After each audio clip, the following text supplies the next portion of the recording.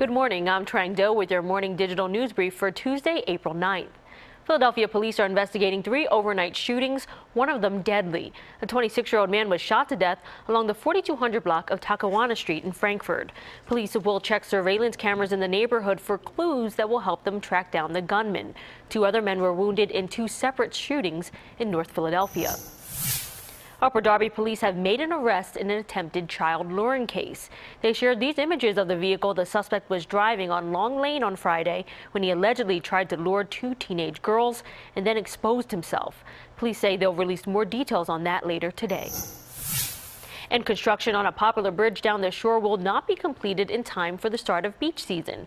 Eyewitness News has learned that the Townsend Inlet Bridge will be closed until at least late summer. It connects Sea Isle City and Avalon.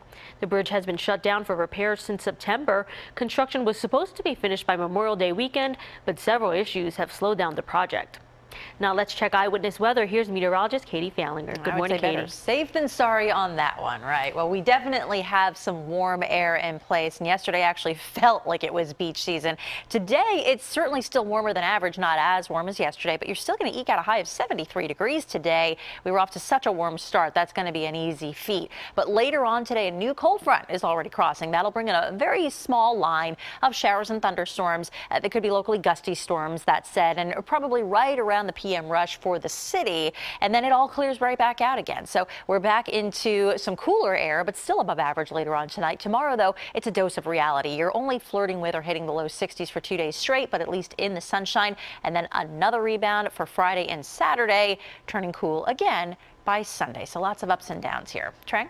Thanks, Katie. Remember, you can always get Katie's most up-to-date forecast and the latest stories right here on CBSPhilly.com. That's the latest for the morning digital brief. I'm Trang Do. Good morning.